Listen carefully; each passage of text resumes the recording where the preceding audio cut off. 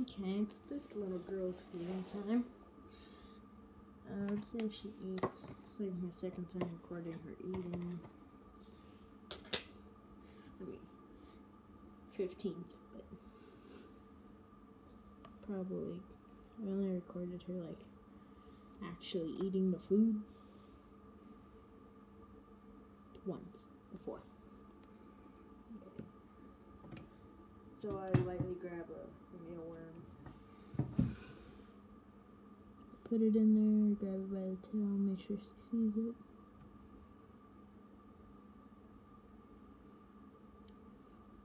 But don't let it go too far in. You don't want to crush it. And if she declines, I just wait until the next morning, and then I give her more. It's basically what I do. I grab it by the middle with tongs. That's what I do. You can basically do anything other. Offer it one last time. She backs up, that means no. Take it out the tank, put it back in this little box thing.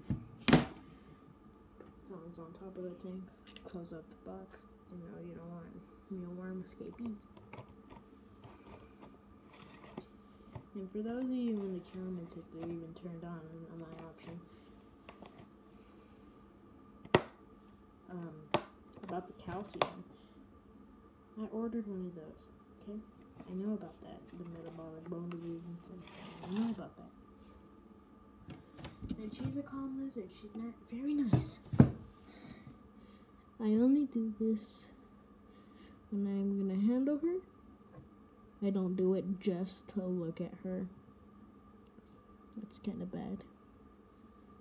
But yeah, and every time I do this, I have to handle her for like at least 10 minutes. Sometimes I do it for like 3 hours. But if she starts running, then I know it's a no. So first you gotta check if the gecko's gonna start running around. Okay, so take their hide out. That's what I do personally. Give her a little head pat. And see if she wants to come with me. If she doesn't, then I can make her move out the way because I do not want to crush her. So I have this like little spot that where her tail connects. There's these like 2 lines with brown in it. So I nudge it a little bit, I nudge it forward. Some people might say it gets stressed out, but that's kind of my only way to make her move.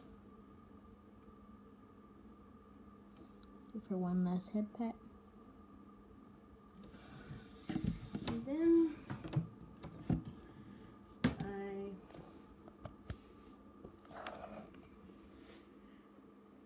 I turn off the light, and then I just basically put a towel because there's another light over there. Put a towel right here so it's nice and dark in there so she can tell the difference between day and night. It's common. Put a towel right there on top of the tank cover. And then, yeah.